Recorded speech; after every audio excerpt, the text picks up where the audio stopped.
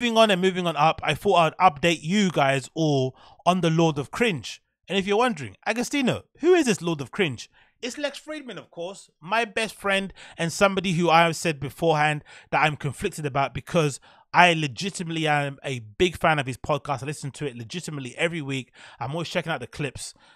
It's legitimately one of the best researched, I feel like, podcasts out there, especially when it comes to interviews. He actually asks some very thoughtful questions.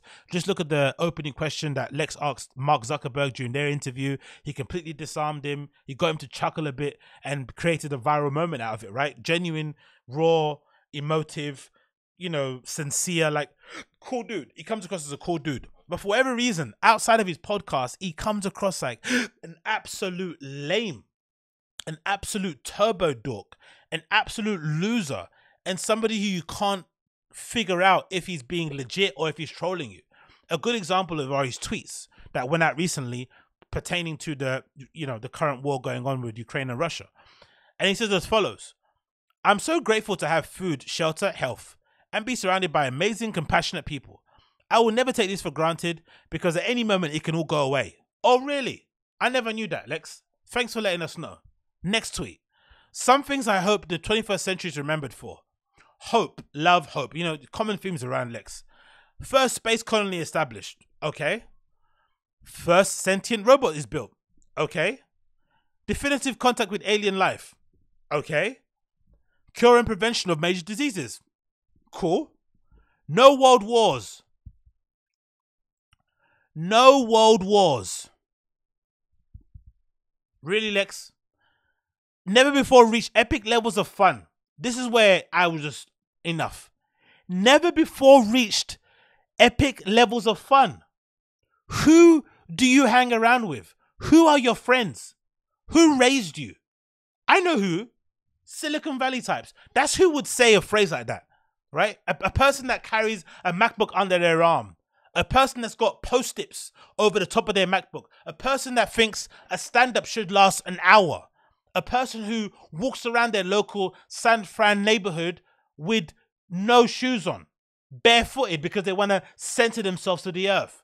A person who seriously thinks Allbirds sneakers are as good as Nikes.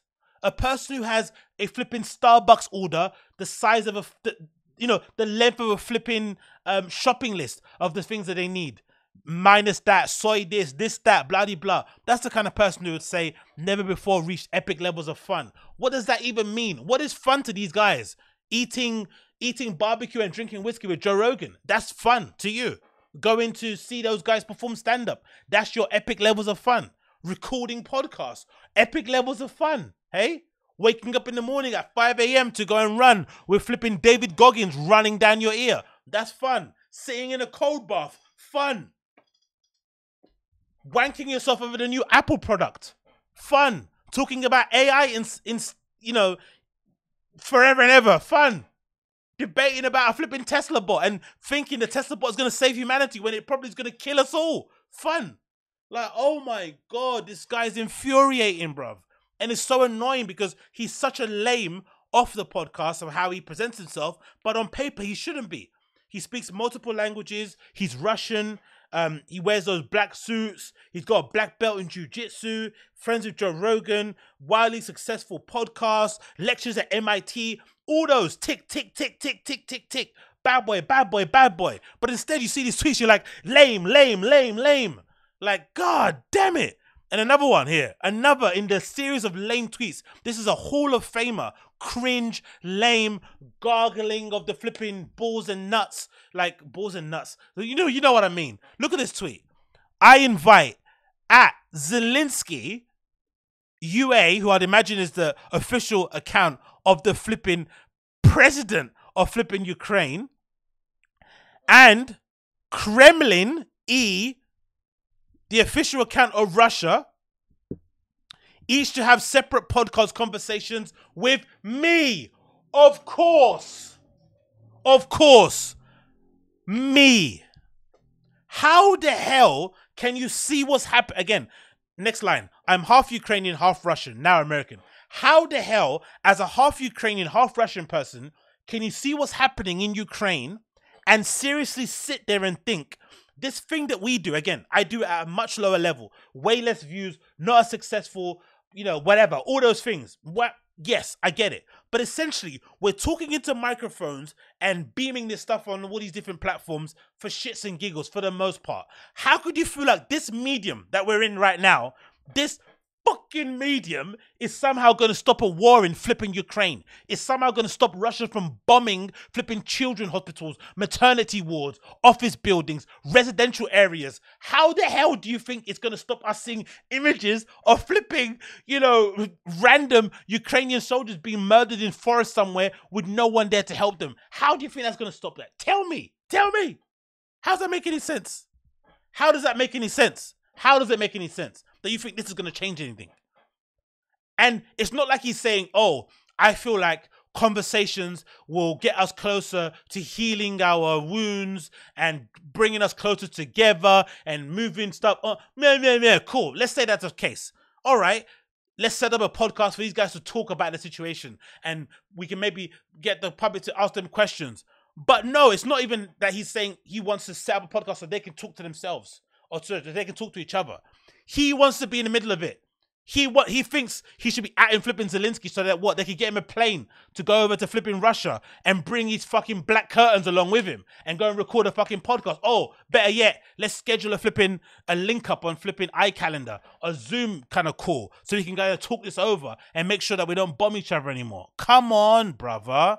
Why are you so lame? Why are you so uncool off of the podcast? Why in that medium you're quite cool and somebody you should maybe rate, but then off of it you're an absolute turbo dork? Why is that? Maybe he is a turbo dork, and generally that's what it is. But I'm conflicted because legitimately I love his podcast. His clips channel is amazing. The audio podcast of itself is great. The way he intros a show, the way he kind of puts it together, the guests he has on, really eclectic, wide-ranging people, intellectual, politicians, designer, all these different people he gets on there. Great, amazing podcast. But the dude himself is a lame-o in the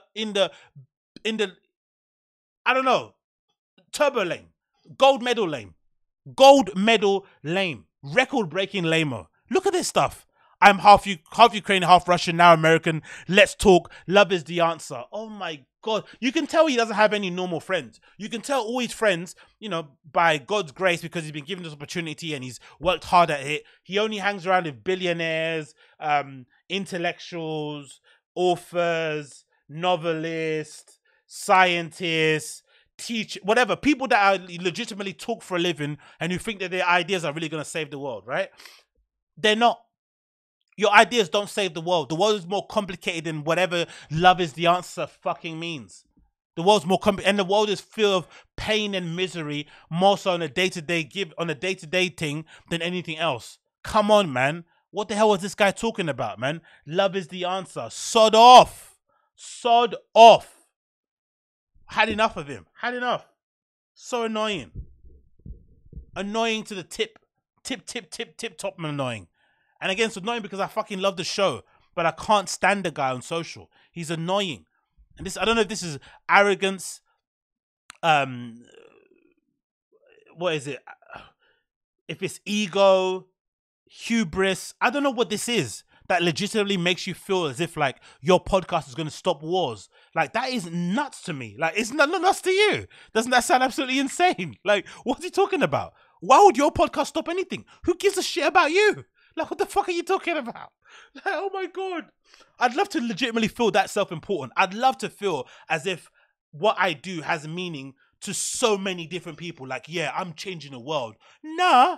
I might provide some entertainment to some of you. Some of you might like, some of you might dislike, some of you might leave good comments, some of you might leave bad comments. It is what it is. But I'm not sat here thinking, yeah, I'm going to change the world. People are going to see my podcast and they're going to think, you know what? I'm going to go Berghain. Like, no. For the most part, you sit here for flipping shits and giggles like I do for everyone else. Or you hate watch it, or whatever. It's not to change anything meaningful in the real world, because that is far more complicated than recording a flipping podcast and uploading it onto flipping Libsyn and YouTube. Come on, man. Do yourself a favor, bruv. God damn it. These people annoy me so much, but I love them so much too. How is that possible? How is that possible? Let me know in the comments down below if you love and hate somebody the same way that I love and hate Lex Fridman. Please let me know. And again, I don't hate the guy. I don't. I just dislike his personality on social media. It's just annoying, man. Like, stop being so lame. Like, be cooler. Come on. You got a black belt, man. Be cooler. What's wrong with you, bruv?